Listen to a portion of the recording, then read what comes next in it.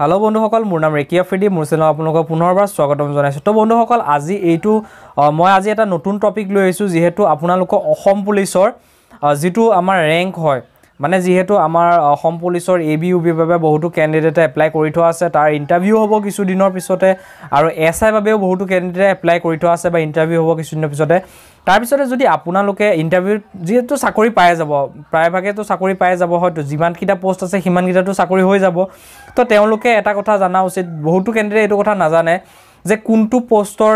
কোনটো ৰেংক দিয়া হয় কোনটো ৰেংকত কোনকিটা মানে বেছিভাগ লৰা ছোৱালী এটো কথা জানে যে দুটা স্টাৰ থাকিলে মানে এটা স্টাৰ থাকিলে ASI কয় দুটা থাকিলে SI কয় তিনটা থাকিলে ইন্সপেক্টৰ বুলি কয় তাৰ ওপৰত বেছিভাগে নাজানে তেওঁলোকে নামবোৰ মানে অফিচাৰ বুলি জানে যে অসম পুলিচৰ এটা ভাল অফিচাৰ বুলি জানে তেওঁ স্টাৰ থাকে অখস্তম্ভ থাকে হেবোৰ জানে কিন্তু কোনটো স্টাৰ কোনটো অখস্তম্ভ বা কোনটো ৰেংকে কি পোষ্ট বুজাই বহুতো ক্যান্ডিডেট হয়তো বুজি নাপাব পাৰে সো মই এটা চেষ্টা কৰিছো যে আপোনালোকক একদম কনষ্টেবলৰ পৰা ধৰি DGP লকে কোনটো মানে পোষ্টক কোনটো ৰেংক দিয়া হয় মই সকলোখিনি স্টেপ বাই স্টেপ এটা দেখাই বুজাই দিবলৈ চেষ্টা কৰিম কাৰণ কিছু দিনৰ পিছতে আপোনালোকে হয়তো SI ত সোমাই যাব বা ABUB ত সোমাই যাব তাৰ পিছতে আপোনালোকে যেতিয়া ওপৰলৈ যাবলৈ হ'ব আপোনালোক কোনবিলাক ৰেংক লাগিব কি কেনেকুৱা ৰেংক লাগিব মানে কি এইটো ভিডিওৰ পৰা আপোনালোকে বহুত কেটা কথা কিয় পাৰিব এটা কথা এইটো কিয় পাৰিব যে শৰ্ট ফৰ্ম যেনেকৈ ধৰক SI ফুল ফৰ্ম ইন্সপেক্ট মানে SI সাব ইন্সপেক্টৰ এনেকৈ ধৰক যিবোৰ ফুল ফৰ্ম হে গুটেখিনি ফুল ফৰ্মখিনি আপুনি জানিব পাৰিব প্লাস আপোনালোকে যিকোনো এটা অফিচাৰ যেতিয়া আহিব তেওঁ যেতিয়া মানে তেওঁ ৰেংকটো দেখি আপুনি গম পাইব যে এইটো কোনটো বিষয়া হয় তেওঁ ৰেংক কিমান তেওঁ কোনটো পদত আছে তেওঁ আপুনি যেতিয়া স্টাৰখিনি দেখিব বা হেইখিনি ৰেংকটো দেখিব তেতিয়া আপুনি ধৰিব পাৰিব যে এইটো ইন্সপেক্টৰ বা এইটো মানে DSP বা এনেকৈ আপুনি দেখিলে তেতিয়া গম পাই যাব সো এইটো ভিডিও আপোনালোকে ভালদৰে লাষ্টলৈকে চাব যিসকলে জানিও বিচাৰে তেওঁলোকে চাব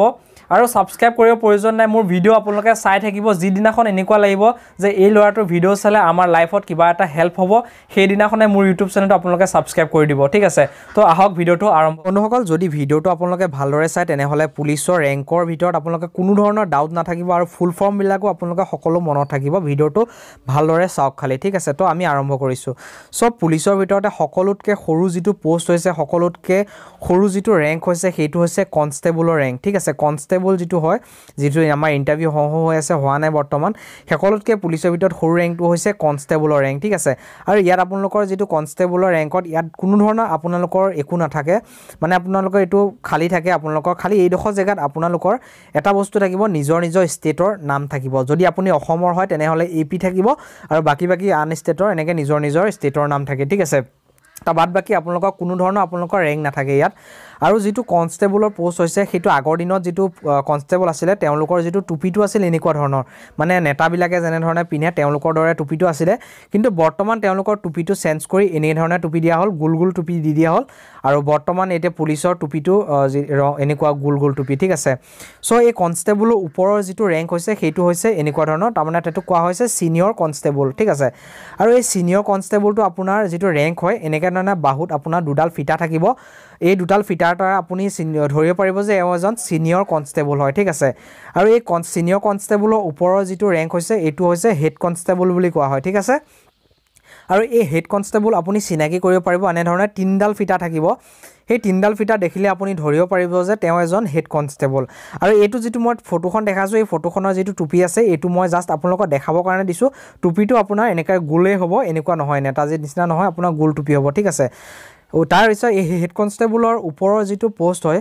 আৰু সেই পোষ্টটো হৈছে ASI মানে এসিস্ট্যান্ট সাব ইন্সপেক্টৰ পোষ্ট ঠিক আছে আৰু এসিস্ট্যান্ট সাব ইন্সপেক্টৰ পোষ্টৰ যেটো আপোনাৰ ৰেংক হয় সেই ৰেংকত আপোনালোকৰ এটা ষ্টাৰ থাকিব বাহুত আৰু সেই ষ্টাৰটোৰ তলতে এডাল ৰঙা ফিটা থাকিব আৰু ব্লু কালাৰ এডাল ফিটা থাকিব ঠিক আছে আৰু এই আপোনাৰ ৰেংকটো দেখিলে আপুনি ধৰিব পাৰিব যে এওঁ এজন এসিস্ট্যান্ট সাব ইন্সপেক্টৰ ঠিক আছে আৰু তেওঁলোকৰ যেটো টুপিটো হৈছে টুপিটো এনেকুৱা ধৰণে হ'ব ঠিক আছে প্ৰথমে যেতিয়া আপোনাৰ হেড কনষ্টেবললৈকে আপোনাৰ টুপিটো গুল থাকিব তাৰ পিছত আপোনালোকৰ টুপিটো এনেকুৱা ধৰণৰ হ'ব ঠিক আছে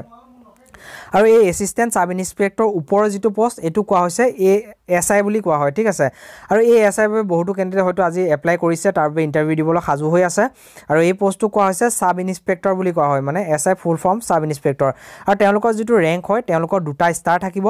আৰু ষ্টাৰ তলতে এডাল ৰঙা কালাৰ ফিটা থাকিব আৰু তাৰ তলতে এডাল থাকিব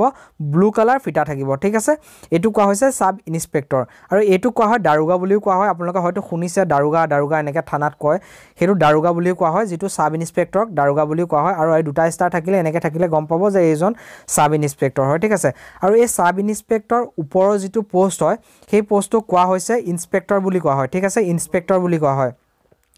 আৰু ইন্সপেক্টৰত আপোনালোকৰ যে ৰেংকটো হৈছে 3টা ষ্টাৰ থাকিব এনে ধৰণে 3টা ষ্টাৰ থাকিব আৰু সেই 3টা ষ্টাৰ তলতে এডাল ৰঙা ৰঙৰ ফিটা থাকিব আৰু এডাল থাকিব ব্লু কালাৰ ফিটা থাকিব আৰু এই ৰেংকটো যদি আপুনি দেখে এই ৰেংকটো দেখিলে আপুনি ধৰিব পাৰিব যে তেওঁ এজন ইন্সপেক্টৰ হয় ঠিক আছে আৰু এই ইন্সপেক্টৰ ওপৰৰ যেটো পোষ্ট হৈছে ইন্সপেক্টৰ ওপৰ সেই পোষ্টটো কোৱা হৈছে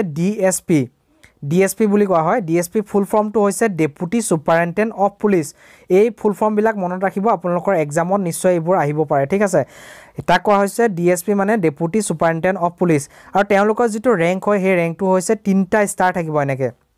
ঠিক আছে 3টা ষ্টাৰ থাকিব আৰু এই দখ জেগাত আপোনালোকৰ নিজৰ ষ্টেটৰ নাম লিখা থাকিব ঠিক আছে তেওঁ অসমৰ হলে অসম লিখা থাকিব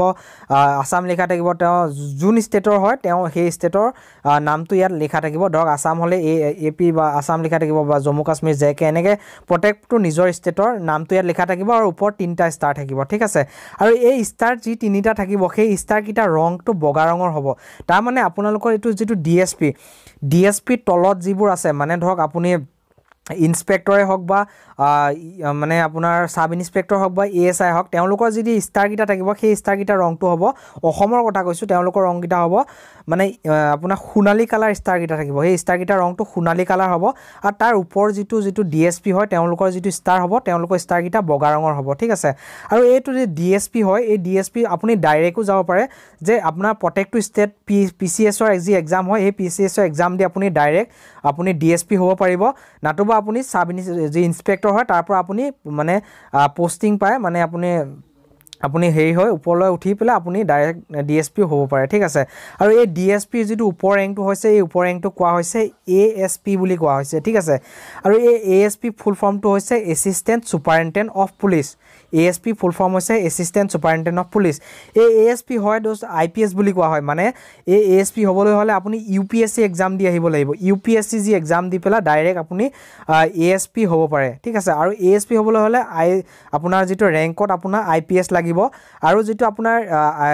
এপিএসসি যেটো আপোনাৰ ট্ৰেইনিং পিৰিয়ড হ'ব আপুনি যেটো ইউপিএসসি এক্সাম দি পেলা আপুনি যেতিয়া ডাইৰেক্ট আহিব আপোনাৰ ট্ৰেইনিং পিৰিয়ডত আপোনাৰ এটা ষ্টাৰ লাগিব আপোনাৰ তলতে থাকিব এই যিখিনি ডিএসপি পৰা ওপৰৰ যিখিনি পোষ্ট তেওঁলোকৰ প্ৰত্যেকটোৰ যেটো ৰেংক ষ্টাৰবোৰ থাকিব তেওঁলোকৰ ষ্টাৰবোৰ বগা ৰঙৰ হ'ব ঠিক আছে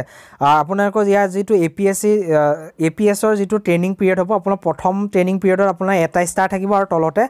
আইপিএছ বুলি লিখা থাকিব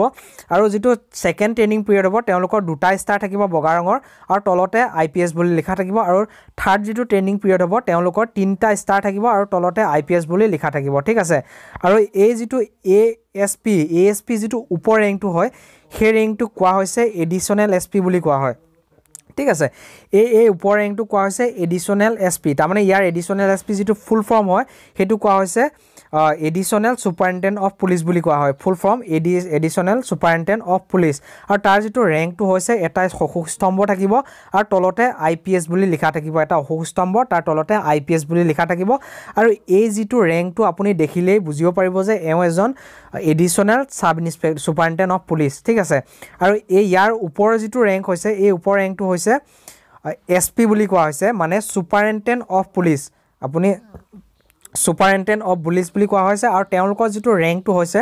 এটা অশোক স্তম্ভ থাকিব তাৰ তলতে এটা ষ্টাৰ থাকিব তলতে আইপিএছ বুলি লিখা থাকিব এটো কোৱা হৈছে সুপাৰিনটেন্ডেন্ট অফ পুলিচ বুলি কোৱা হয় ঠিক আছে আৰু ইয়াৰ যেটো সুপাৰিনটেন্ডেন্ট অফ পুলিচ যেটো কোৱা হয় তাৰ ওপৰ যেটো পোষ্ট হৈছে ইয়াক কোৱা হৈছে এসএসপি বুলি কোৱা হৈছে এসএসপি মানে ফুল ফৰ্মটো হৈছে সিনিয়ৰ সুপাৰিনটেন্ডেন্ট অফ পুলিচ বুলি কোৱা হৈছে ঠিক আছে senior সুপাৰিনটেন্ডেন্ট of police senior সুপাৰিনটেন্ডেন্ট of পুলিচৰ যেটো ৰেংক হয় তেওঁলোকৰ এটা অশোক স্তম্ভ থাকিব তাৰ তলতে দুটা ষ্টাৰ থাকিব ঠিক আছে আৰু তাৰ তলতে আইপিএছ বুলি লিখা থাকিব তাক কোৱা হৈছে ফুল ফৰ্ম এসএসপি বুলি কোৱা হয় ঠিক আছে আৰু এসএসপি ওপৰৰ যিটো পোষ্ট হয় তাৰ এছএছপিৰ মানে এখন আপোনাৰ ডিস্ট্ৰিক্ট যিবোৰ হয় এটা ডাঙৰ যি ডিস্ট্ৰিক্টৰ তেওঁলোকক ৰাখা হয় যিটো সিনিয়ৰ সুপাৰিনটেণ্ডেণ্ট অফ পুলিচ হয় তেওঁলোকৰ যিটো ৰেংক থাকে এটা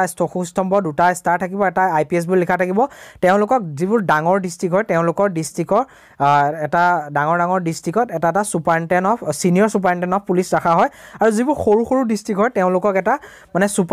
যিটো সুপাৰিনটেণ্ডেণ্ট অফ পুলিচ বুলি কোৱা হয় এছপিএ এখন সৰু ডিস্ট্ৰিক্টত তেওঁলোক থাকে আৰু যিটো ডাঙৰ যদি ডিস্ট্ৰিক্ট হয় তেওঁলোকত থাকে এটা সিনিয়ৰ সুপাৰিনটেণ্ডেণ্ট অফ পুলিচ থাকে ঠিক আছে আৰু ইয়াৰ যিটো এছএছপি তাৰ ওপৰ যিটো পোষ্ট হয় সেই ওপৰ পোষ্টটো কোৱা হৈছে ডিআইজি বুলি কোৱা হয় যিটোক আমি ফুল ফৰ্মটো হ'ব গ'লে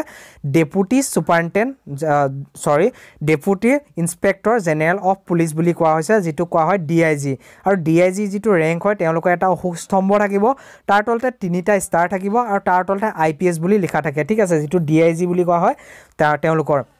আৰু এই ডিআইজি যিটো হয় তেওঁলোকক এখন স্পেচিয়েল কাৰ দিয়া হয় এখন স্পেচিয়েল গাড়ী দিয়া হয় আৰু সেই গাড়ীখনৰ মানে নাম্বাৰ প্লেটৰ ওচৰত এখন ষ্টাৰ থাকে এটা ষ্টাৰ থাকে ব্লু কালাৰ থাকে তাৰ ওপৰতে এটা বগা ষ্টাৰ থাকিব আৰু সেই বগা ষ্টাৰটোৰ ওপৰত এখন ফ্লেগ থাকিব তেওঁলোকৰ সেই ফ্লেগখনৰ এনেকৈ ধৰণৰ এখন ফ্লেগ থাকিব আৰু ফ্লেগখনত ৰঙা ৰং আৰু তলতে ব্লু কালাৰ ৰঙৰ এখন এনেকৈ ফ্লেগ থাকিব তেওঁলোকৰ এখন স্পেচিয়েল গাড়ী দিয়া হয় মানে ডিআইজি লেভেলৰ ওপৰৰ যিবোৰ পোষ্ট আছে তেওঁলোকক এখন গাড়ী দিয়া হয় আৰু সেই গাড়ীকেইখনৰ ষ্টাৰ থাকে যদি আপুনি ডিআইজি হয় তেনেহ'লে এটা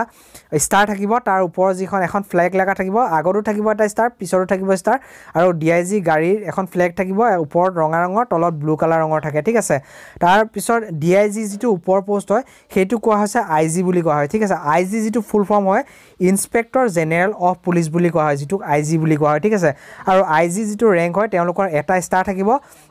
আৰু এডাল তৰুৱাল থাকিব এনেকৈ ক্ৰছ তৰুৱাল থাকিব আৰু তাৰ তলতে আইপিএছ বুলি লিখা থাকে মানে এটা ষ্টাৰ আপুনি এটা ষ্টাৰ এখন ক্ৰছ তৰুৱাল আৰু তলতে যিটো আইপিএছ বুলি লিখা থাকে এই ৰেংকটো দেখিলে আপুনি বুজিব পাৰিব যে তেওঁ এজন আইজি মানে ইন্সপেক্টৰ জেনেৰেল অফ পুলিচ বুলি ধৰিব পাৰিব আৰু তেওঁ এখন স্পেচিয়েল কাৰ থাকে সেই কাৰখনত দুটা ষ্টাৰ থাকিব এনেধৰণে দুটা ষ্টাৰ থাকিব আগতো থাকিব পিছতো থাকিব দুটা ষ্টাৰ আৰু তেওঁলোকৰ ফ্লেগখন এনেকুৱা ধৰণৰ হ'ব তেওঁ ফ্লেগখন গাড়ীত লগোৱা ফ্লেগখন এনেকুৱা ধৰণৰ আৰু ওপৰত ব্লু কালাৰ তলত ওপৰত ৰঙা কালাৰ তলত ব্লু কালাৰ থাকিব আৰু এইখন গাড়ী বা এই ৰেংকটো দেখিলে আপুনি ধৰিব পাৰিব তেওঁ এজন আইজি ঠিক আছে আৰু এই আইজি ওপৰ যিটো পোষ্ট হৈছে তেওঁ ওপৰত কোৱা হৈছে এডিজিপি বুলি কোৱা হয় এডিজিপি বুলি কোৱা হয় আৰু এডিজিপি যিটো ফুল ফৰ্ম হৈছে এডিশনেল ডাইৰেক্টৰ জেনেৰেল অফ পুলিচ বুলি কোৱা হয় ঠিক আছে আৰু এই ৰেংকটোক আপুনি এনেধৰণে এটা স্তম্ভ থাকিব আৰু এখন তৰুৱাল থাকিব এনেধৰণে ক্ৰছ তৰুৱাল থাকিব আৰু এই তৰুৱালটোৰ তলতে আইপিএছ বুলি লিখা থাকিব ঠিক আছে আইপিএছ বুলি লিখা থাকিব আৰু এই যিটো আপোনাৰ ৰেংকটো আপুনি দেখিলে ধৰিব পাৰিব যে তেওঁ এজন এডিজিপি বুলি ধৰিব পাৰিব ঠিক আছে এডিজিপি মানে এডিশনেল ডাইৰেক্টৰ অফ জেনেৰেল পুলিচ বুলি আপুনি ধৰিব পাৰিব ঠিক আছে তেওঁ এখন স্পেচিয়েল কাৰ থাকে আৰু সেই কাৰখনত 3টা ষ্টাৰ থাকিব এনেধৰণে 3টা ষ্টাৰ থাকিব